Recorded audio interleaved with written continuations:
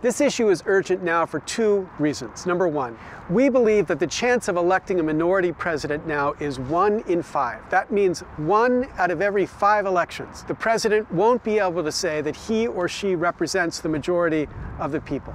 And number two, we think it's urgent to bring this case now because we need to resolve this issue long before the next presidential election. If we wait until just before the presidential election, the court will hesitate to change the rules midstream. But if we bring this issue now, the court will feel free to decide what it should do based on what is right and not based on what will affect the current political fight.